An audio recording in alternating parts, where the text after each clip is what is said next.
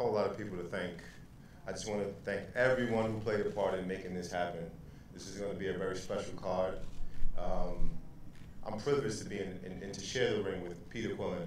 As I said and alluded to in the past, that he's been on the radar for a very long time, and it's not because he's this superstar or this whatever he claims to be, but it's more so that I understand that this is a fight that Brooklyn deserves.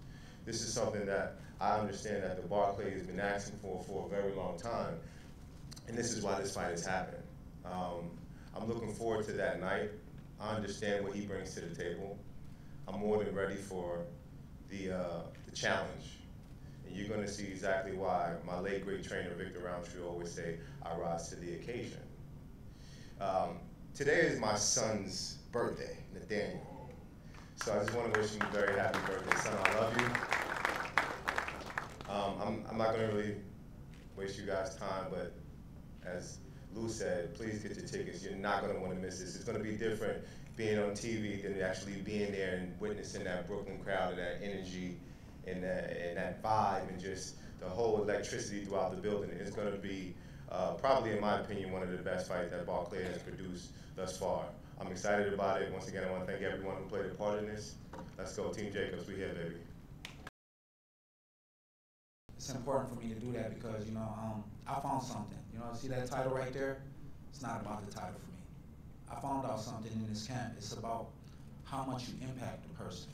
I need to plant seeds in people's hearts that, you can be from a effed up situation, oversee the storm, and come back even stronger. So I fight for the people that need strength, that come from the hood, Black America, all the Cubans that come here fighting for opportunity, people in Brooklyn trying to get out of Brooklyn. That's who I fight for.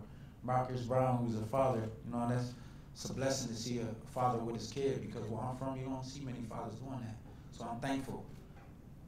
Barclays Center, Brett Yormark, big inspiration to me, giving guys like me an opportunity to showcase my talent, be part of something huge. Everybody want to be part of something bigger than themselves. And I think all the people I'm on the panel with gives me that reason to fight even harder. Danny Jacobs, I want to thank you. I want to tell you why? Because you're the champ, calling an undefeated challenger out. It's a blessing. Let me know how far I came, I come from nothing. So I'm thankful to be able to have this light and this opportunity.